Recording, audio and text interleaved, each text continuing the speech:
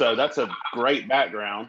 Loan officer, broker, real estate broker. I mean, that's a wide background. So obviously, you know a lot about the lending business, the real estate business, and can certainly, you know, help people navigate the whole private money world, which, you know, me as a licensed loan officer, I'm all, you know, doing the other side of the business in terms of, you know, conventional FHA, VA, et cetera.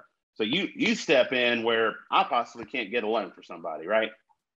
Absolutely. And there are programs out there to help people. And some lenders have different programs as it relates to self-employed borrowers or real estate investors who don't want to show their income, or maybe a real estate investor who may be self-employed that didn't get a chance to file taxes, or their taxes show too little, because that's one of our major issues with self-employed individuals. They take off too many write-offs, and therefore it's harder or more difficult for them to get a loan. That's where I come in. Private money is no doc loans, no income documents, no tax returns, no W-2s, no pay stubs.